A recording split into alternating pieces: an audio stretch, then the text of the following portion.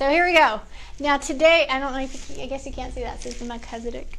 Now I'm sure that a lot of you have heard of Melchizedek and understand who Melchizedek was, but we're going to just get a little refreshment here. So we have Abraham getting blessed by the Melchizedek, and the bread and the wine that the Melchizedek brought to Abraham to show him how to do this, or to just break bread with him. And then Abraham gave the Melchizedek a tenth of everything of the spoils. Okay, so Shaul teaches about this moment when Melchizedek and Abram meet.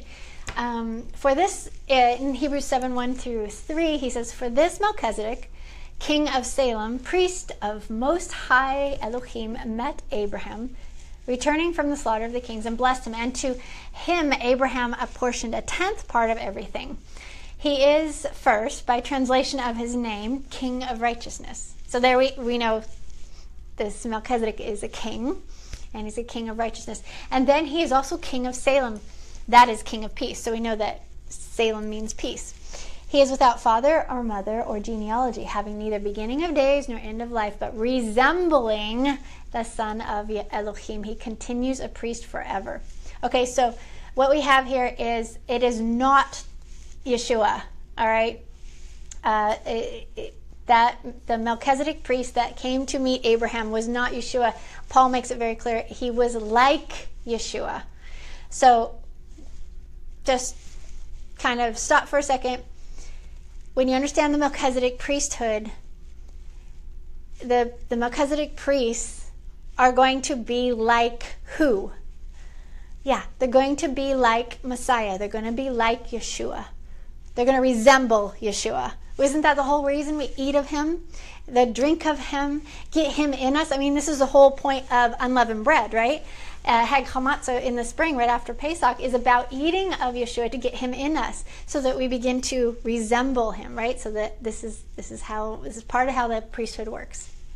All right, Melchizedek is greater than Aaron. So one of Shaul or Paul's main points in his writings in the New Testament, or in the Brit Hadashah, especially in Hebrews, is he's trying to make a point that Melchizedek is superior to the Aaronic order. So Shaul's main point of his letter to the Hebrews in Diaspora, and this is where he was speaking to the scattered Israel that was outside, they were wanting to come in.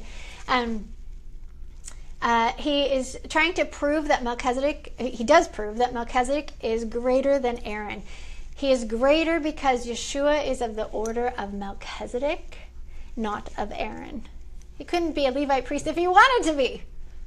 Yeshua is of a different priestly order than that of Aaron, because then there is a necessity of change in the law. So in Hebrews 7:12, we're going to talk about this some more later, but it says that when there's a change in priests, and there's a necessary change in law. Well, you have Aaron and the Aaronic order, which are the Levites, and you have Yeshua, totally different tribe, not from the line of Aaron. He's not from the tribe of Levi. He's from another one, and which Moses didn't speak of when it had to do with priests. And when there is a change from one order to the next, there's also a change in law.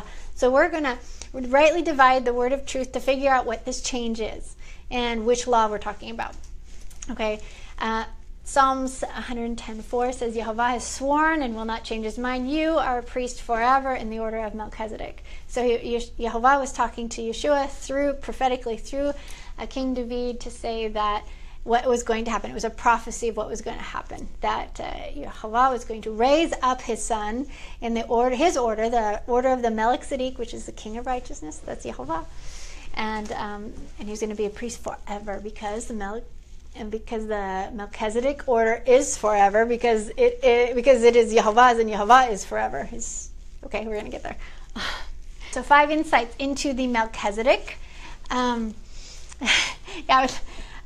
insights into the Melchizedek. Number 1, the priesthood of Melchizedek is one of royalty. So he was a king. So it's a priesthood. It's a kingly priesthood. It is a righteous priesthood. It is a peaceful priesthood. It's kingdom of priesthood of peace. Salem, because Salem means peace, and peace is a natural result of righteousness, of right doings. Peace, right? I think that's what we all want, is like, we want peace, and in order to have peace, Papa knows how to have peace, and it's by doing things according to him.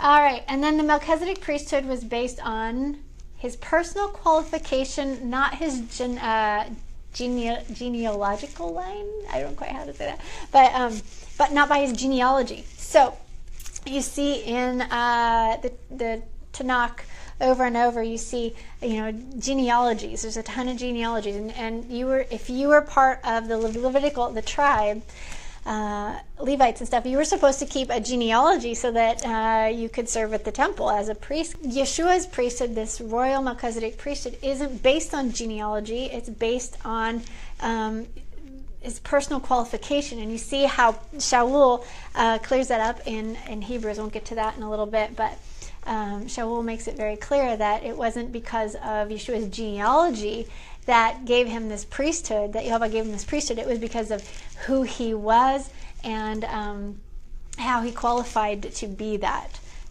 priest, the high priest in the order of Melchizedek. So it is also, and lastly, number 5, it is an eternal priesthood, as the understanding in verse 3 there says that it was an eternal priesthood having neither beginning of days nor end of life. And it's talking about the priest part, not the human part.